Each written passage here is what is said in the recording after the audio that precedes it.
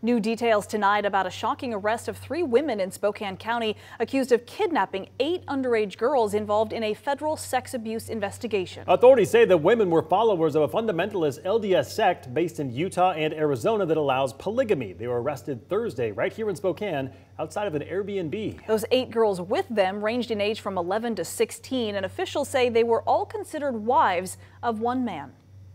45-year-old Samuel Bateman is currently behind bars facing multiple charges. Investigators say he's engaged in criminal sexual activity for years and claims to have more than 20 wives, almost all under the age of 15. It was in 2019, court documents say he began to proclaim himself as a prophet of the FLDS church and enlisted about 50 followers. Over the last 3 years, federal investigators say he convinced several male followers to give their own wives and children to Bateman to become his wives. Records detail multiple instances in hotel rooms spanning 4 different states: Arizona, Utah, Nevada, and Nebraska. Officials say Bateman and his co-conspirators transported minors across state lines to engage in criminal sexual activity and illicit sexual conduct with minors. FBI investigators state much of their information came from a couple who had been filming a documentary with Bateman, earning his trust to interview his wives and document their testimonies. During one instance, investigators describe an audio recording where Bateman reportedly gave several of his young wives to 3 adult male followers. Records state the girls were crying on the recording and said they hurt.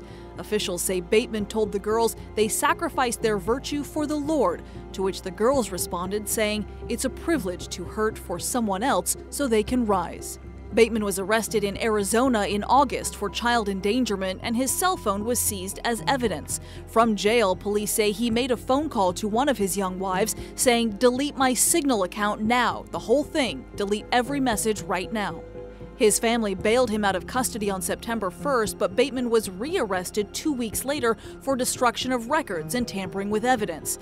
9 underage females were taken into Arizona DCS custody, but on November 27th, authorities say 8 of them ran away and were then driven across state lines by 3 of Bateman's adult wives to an Airbnb in Spokane.